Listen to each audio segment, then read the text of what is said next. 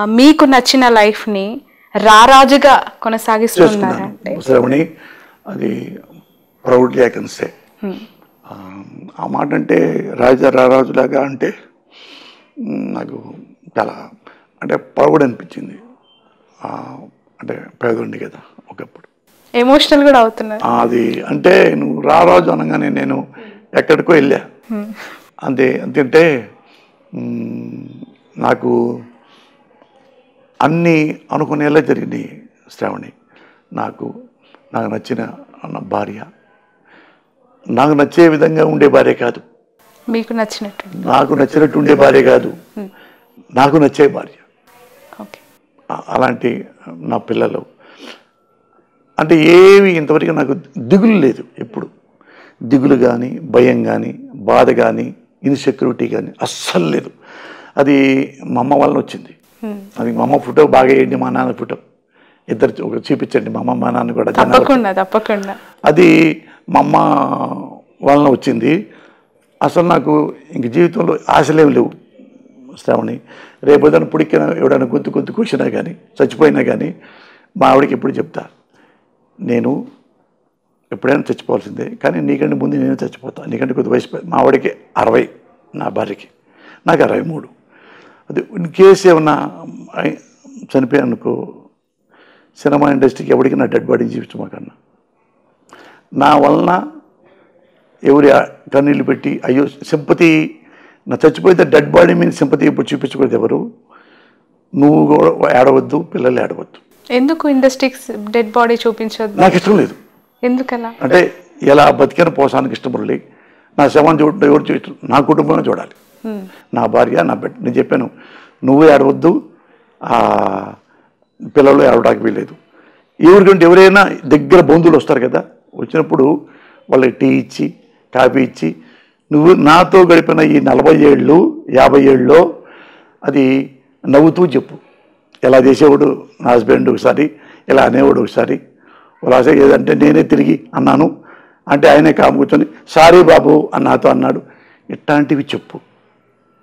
వచ్చిన ఏడిపించవద్దు, ఏడుతూ నువ్వు ఏడవుతావు, అయ్యా అయ్యా నా మొగుడు పోయాడయ్యా, ఇట్లాంటివి వద్దు.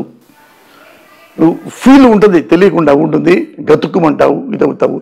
అందుకని నేను లేకపోయినా, నేను ఉంటే నువ్వు ఎలా ఉంటావో నీ కుటుంబం అలాగని అమర్చేశా, అన్నీ అమర్చా. సడన్గా పోయాడే మా ఆయన, నేనేం చేయాలి లేదు, అన్నీ డబ్బులు కానీ ఇంకోటి కానీ, డబ్బులు మోసం లేదు, ఏమి లేదు, అప్పులు లేవు, ఏమి లేవు, అన్నీ పెట్టి వద్దు. నాకు చివరి కోరిక ఏంటంటే, నేను చచ్చిపోతే నా పక్కన కూర్చొని ఇట్లాంటి పుడితే ఆడవద్దు, కూర్చొని నా దగ్గర కూర్చొని పోయేదాకా నాతో నవ్వుతూ ఉండు. తెలియకుండా నా శవంలో కూడా మనసు ఉంటుందేమో, నీకేం తెలుసు, నా మనసు ఆనందపడుద్దేమో. చచ్చిన తర్వాత తెలియదు కదా మనసు ఉందో లేదో, ఆ మనసే ఆనందపడుద్దేమో. అందుకని ఏడవద్దు, పిల్లల్ని ఏడిపించొద్దు. ఎవడు మక్కి కూర్చున్నా కానీ ఏడవద్దంటేనే లోపల రాండి అని పిలువు. ఏడవ్వం అంటే కూర్చోబెట్టి నా ట్రావెలింగ్ వాళ్ళ తెలియని ఉంటాయి కదా, అవి చెబుతూ ఉండు. ఆవిడే అయిపోయిద్ది, ఆడకెళ్ళిపోయిద్ది. తర్వాత ఫోటోలు ఇట్టు మనవి ఉన్నాయి కదా, మన బెడ్రూమ్లో నా ఫోటో నీ ఫోటో పెట్టుకో, ఇప్పుడు పెట్టద్దు. అంటే మీరు చెప్తున్నవి మాట్లాడుతుంటేనే నాకు ఏడుపు వస్తుంది, కన్నీళ్ళు వస్తున్నాయి. కుటుంబానికి సాధ్యమా? మావిడి ప్రిపేర్ చేసి మావిడికే ఇంత డబ్బులు అంత పేరు పెట్టేశా, ఆస్తులు.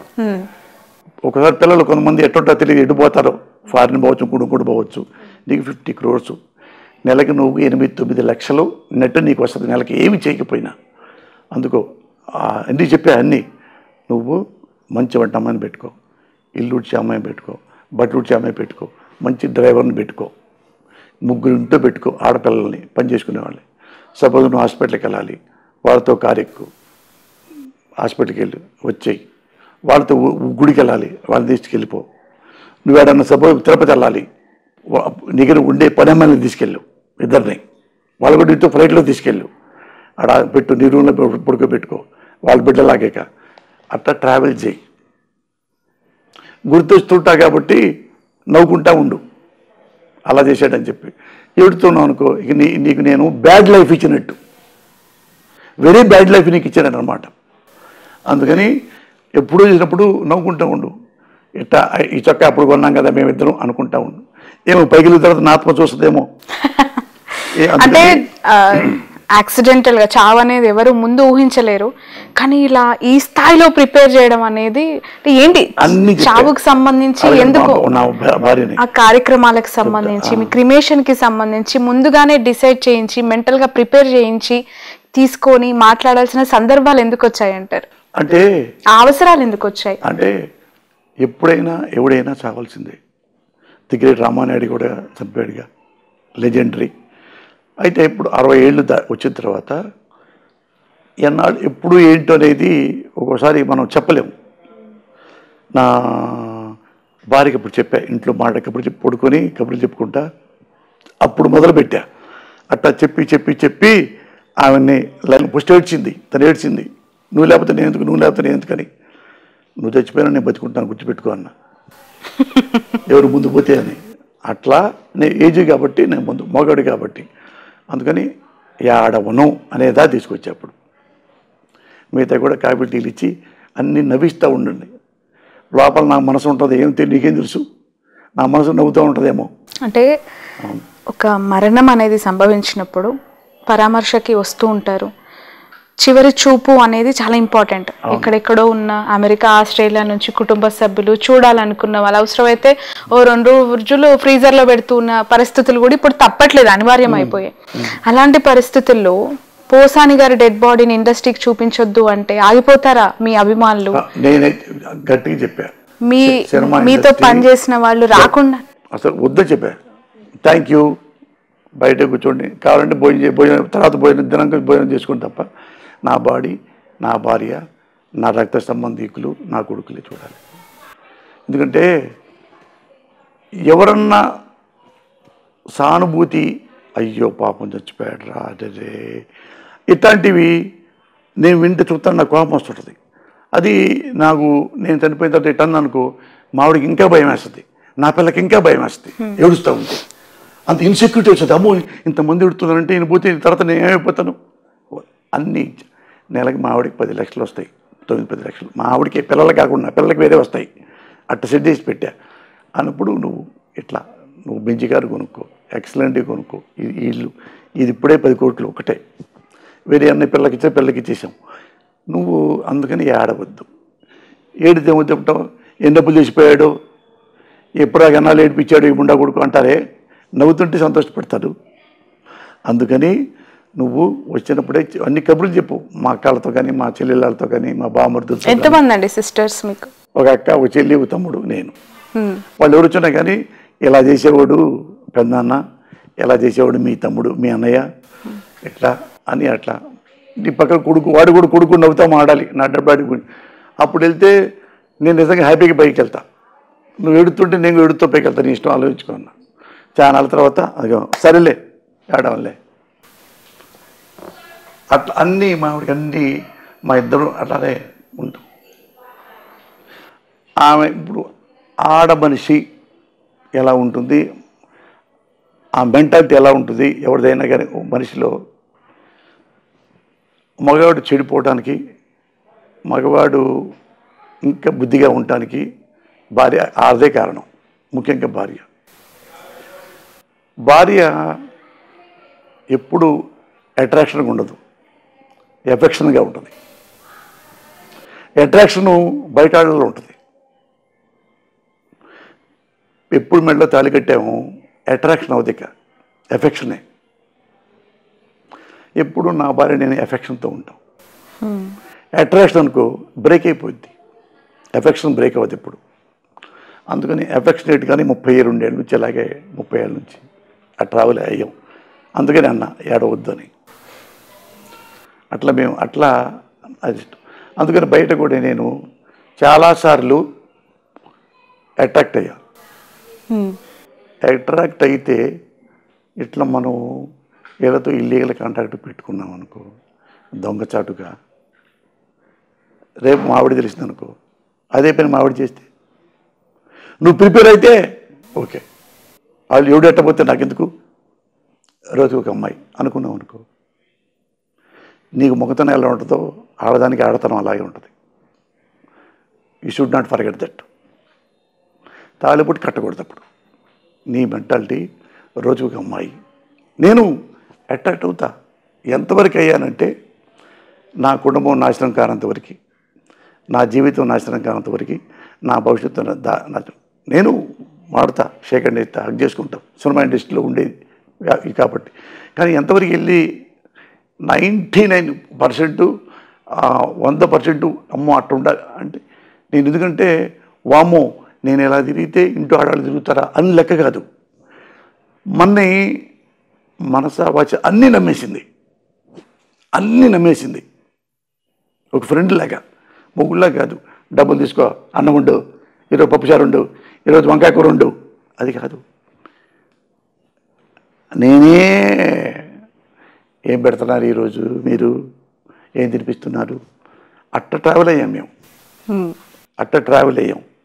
అందుకని తప్పులు 99% పక్కన పెట్టేసా. ఓకే, అది దీని వెనక ఇంత కథ ఉందంటారు. తెలిసినాయా మేడంకి మీ రిలేషన్స్కి సంబంధించి? రిలేషన్స్ అయితే ఈ వెదవపల్లి నేను చేయలే. ఓకే, వెదవపల్లి నేను చేయలే. అంటే సినీ ఇండస్ట్రీలో అవి కామన్ అని మాట్లాడుతూ ఉంటారు. అఫెక్షనేట్గా సరదాగా ఉండేవి తప్ప, అంతేగాని ఇల్లీగల్ కాంటాక్ట్లు పెట్టుకొని అక్కడ ఒక అమ్మాయిని పెట్టి ఇక్కడ ఒక అమ్మాయిని పెట్టి అవి లేవు. ఓకే, అవి సరదాగా ఎంతవరకు మాడతానంటే నాశనం కానంతవరకు. అంటే ఒక అమ్మాయితో సెక్స్ కాంటాక్ట్ అయితే నాశనం అయిపోయినట్టే. ఇది ఈ పాయింట్ ఆఫ్ వ్యూలో అయితే. మామూలుగా అయితే జనరల్గా శాస్త్ర ప్రకారంగా అయితే ఆడదానికి ఆకర్షించేయకుండా ఉంటుంది, మగాడికి చెల్లించేయకుండా ఉంటుంది. మగాడు ఎప్పుడు చెల్లిస్తుంటాడు కాబట్టి తప్పు కాదు, అది నేచర్ అని సమర్థించుకున్నాం అనుకో. ఆడది అదే సమర్థించుకుంటుంది. ఆడదానికి ఆకర్షించకుండా ఉంటుందండి. వాడు ఆకర్షించాడు, నన్ను ఏం చేయమంటారు? అవి ఎప్పుడు శాస్త్రాల దగ్గర పెట్టుకొని దాన్ని ఎగ్జాంపుల్ చెప్పకూడదు. ఇలా ఉండాలంటే ఇలాగే ఉండాలి. అది 99% నేను మోసం చేయలే. అది 1% తిరిగానని కాదు, అంటే ఒకసారి చూడే అట్రాక్షన్ ఉంటుంది చూడు. అవునవును, రైట్. ఇండస్ట్రీలో మీకంటూ సంపాదించుకున్న అభిమానులు, మీ క్యారెక్టర్స్కి అట్రాక్ట్ అయ్యి మిమ్మల్ని ఫేవరెట్ ఆర్టిస్ట్గా అనుకునే వాళ్ళకి ఇకపై సినిమాలు డే బై డే తక్కువైపోతూ ఉన్నాయి. ఎన్ని చేస్తారో ఫ్యూచర్లో తెలీదు. ఏం మెసేజ్ ఇస్తారు వాళ్ళకి? ఇప్పుడు ఈ రోజుల్లో మెసేజ్ మనం ఇస్తే ఆ మెసేజ్ తీసుకునే మనుషులు ఎవరు ఉండరు. ఏమడుగుతారంటే ఎక్స్పీరియన్స్లు అడుగుతారు. ఎక్కువ సార్ మీరు డబ్బులు ఎలా వసూలు చేస్తారు సార్? ప్రొడ్యూసర్ల దగ్గర నుంచి చాలామంది ఎగ్గొడుతుంటారు కదా సార్, కొంతమంది ఎట్ట సార్ ఒకసారి మీరు నచ్చపోయిన నైట్ కూడా చేయనంటారు, చేయకపోతే మరి సినిమాలు తీసేస్తారు కదా సార్. ఇలాంటి అనుభవాలు అడుగుతారు. అవి చెప్తాను నేను. అంటే మనం టైంకి వచ్చి టైంకి వెళ్తే మన జోలికి రారు. నువ్వు 9 రమ్మంటే 8:30 రావాలి, కానీ నువ్వు 10 వచ్చావనుకో వాడి 1:30 పోయింది కదా ఆ ప్రొడ్యూసర్కి. నువ్వు మరి నైట్ 7:30 దాకా చేయి మరి. ఓకే, మరి అట్లా యూ హ్యావ్ టు పే. అందుకు ముందే చెప్పుకోవాలి సార్, నేను కరెక్ట్గా 9 అంటే 8:30కి వస్తా, 6:30కి వెళ్ళిపోతా. ఆ ప్రొడ్యూసర్ హ్యాపీ ఫీల్ అవుతాడు. ఇప్పుడు అదే పోసాను టైంకి వస్తే టైంకి వెళ్తాడు రా, ఎందుకు వాళ్ళు లేట్కి వస్తున్నాడు అంటారు. అది అంతే తప్ప ఇలా ఉండాలి నేను ఎప్పుడు చెప్పను. చాలా చాలా చాలా టైం, లాట్ ఆఫ్ థింగ్స్ ఇక్కడ డిస్కషన్ జరిగింది. మీ లైఫ్ని ఒక్కసారి ఇలా మీ జీవితాన్ని అంతా మా కెమెరాస్ ముందు కళ్ళకు కట్టినట్టు చూపించారు. ఓ మై గాడ్, ఎన్ని ఎక్స్పీరియన్సెస్. నేల టికెట్ నుంచి మీరు అనుకున్న ప్రపంచంలో రారాజుగా. What a journey. ఇలానే నవ్వుతూ చూపించిన వాళ్ళందరికీ కోపం చూపిస్తూ అన్నెసరికి అవును శ్రావణి, నేను ఎప్పుడు నన్ను చూపించుకోవడానికి ఎప్పుడు నేను తాపత్రయపడను. అదే నేను ఎవ్వరు నన్ను నేనంటే ఊరుకోను. ఎవ్వరు అన్యాయంగా అస్సలు నా జీవితంలో అన్యాయంగా ఒక్కను కూడా నేను తోలనాళ్ళ. ఎప్పుడు తోలనాళ్ళ. ఇలా తోడనాడేవాడిని అయితే, ఇట్లా క్యారెక్టర్ లేనివాడిని అయితే 37 ఏళ్ల పాటు ఇండస్ట్రీలో ఉండను. అది ఒకటి మర్చిపోవద్దు. ఉండలేరు అట్లా. నేను ఎలా బతకాలనుకున్నా అలాగే బ్రతికా. అదొక్కటే నా అదృష్టం. దేవుడిచ్చింది, మా అమ్మ ఇచ్చింది కానీ, నా కుటుంబ సభ్యులు ఇచ్చింది కానీ, నా కుటుంబం నా భార్య కూడా ఇలాంటి భార్య నాకు దొరకపోతే ఇట్లా ఉండేవాడిని కాదేమో, మేబీ ఉండేవాడిని కాదేమో అట్లా. అందుకని అంటారే సగం సగం అని, నీలో సగం నాలో సగం, మీ ఇద్దరం 2 సగాలే. ఓకే, దానికి నిర్వచనం మీ ఇద్దరే అన్నమాట. అంటే అర్ధనారీశ్వరమే. Okay, thank you so much Posani Krishna Murali గారు. Thanks a lot for your wonderful time. నిజంగా it's emotional talk, it's happy talk and it's violent talk, vibrant talk. ఈ ఇంటర్వ్యూ అంతా కూడా అసలు నాకే చాలా ఎమోషనల్గా కన్నీళ్ళు వచ్చేసాయి. ఎందుకంటే చాలామందికి ఒక బుక్ అవుతుంది ఈ ఇంటర్వ్యూ అనేది. పొలిటికల్ లీడర్స్ కూడా ఎలాంటి టైంలో విమర్శించాలి, ఎవరిని ఎలా విమర్శించాలి, ఎంతవరకు విమర్శించాలి అని చెప్తూనే మీకు అనుకుంటున్న ప్రపంచంలో అద్భుతంగా మీరు ఎలా ఉండగలిగారు అనేది చూపించారు ఈరోజు మాకు. Thank you. మీరు ఎలా అడిగారో నాకే తెలియదు, ఎలా చెప్పారో నాకే తెలియదు. అంటే అటు ఎందుకు అనుకోవాలంటే ఏమనుకోవాలంటే నేను అంటే పర్ఫెక్ట్ జర్నలిస్ట్ అనుకోవాలి. Thank you so much. Wish you all the best. Thank you. So ఇది పోసాని కృష్ణమురళి గారితో ఇంటర్వ్యూ. చాలా చాలా అంశాలు ఇందులో మాట్లాడారు. తన జర్నీ, తన సినిమా ఇండస్ట్రీ, పొలిటికల్ ట్రావెల్ గురించి అన్నీ కూడా ఈ ఇంటర్వ్యూలో ఎక్స్ప్లెయిన్ చేశారు. That's all for now. చూస్తూనే ఉండండి క్యూబ్ టీవీ.